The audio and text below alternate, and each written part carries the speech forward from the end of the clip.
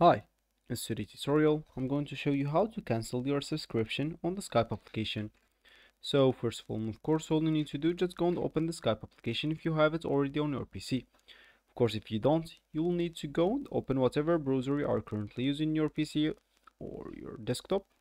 Once you did that, go to the URL section and type download Skype application, then hit the enter button, go to the first link and start downloading the application. Of course, those downloading steps will be pretty simple. You must haven't downloaded something on your PC before, so it will be the same steps. Once you did that, once it downloaded, you will need to install it, then open it up. And when it's open, they will ask you to log in into your account. And of course, when you logged in into your account, or maybe if you don't have an account, you can even create one from there. So once you did one of those options, you'll find yourself here with a home page or with this main screen, and with the welcome sentence with your name or your username.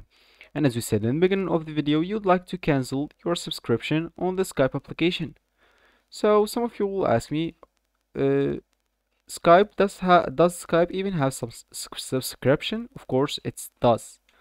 You can just go here to the calls option, and as you can see here, we'll have at the bottom, we can use the free trial, continue, and as you can see, you can like have a number or even call some numbers from different countries with the Skype application.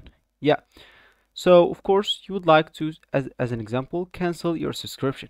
So of course, if you want to do that, all you need to do, so of course, first of all, if you have like subscription, it will be simple. If you want to cancel it, just go to the profile picture of you at the top left corner, click on it, and this normally will appear to you. But of course, if you have a subscription, you will have a manage subscription option.